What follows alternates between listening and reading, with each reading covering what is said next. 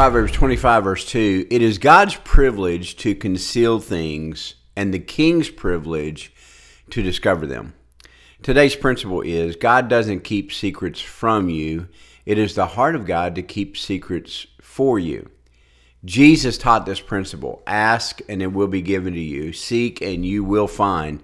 Knock and the door will be opened to you. Matthew chapter 7 verse 7. One of the things that I like most about the character of God is that he keeps things close to the vest. In other words, God's not flippant or trivial when it comes to his plans for us. The Apostle Paul said, no eye has seen, no ear has heard, no mind has imagined what God has prepared for those who love him. 1 Corinthians chapter 2 verse 9. God has already prepared plans for you. However, he has concealed the plans, not to hide from you, but to hide for you. So don't copycat what you see others doing. Don't run with something that you've heard.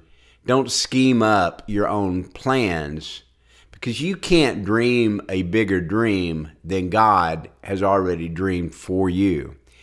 Our advisor tells us it's the king's privilege to discover them. Dig deep and discover what God has prepared for you. Remember, God has a plan and you're going to love it.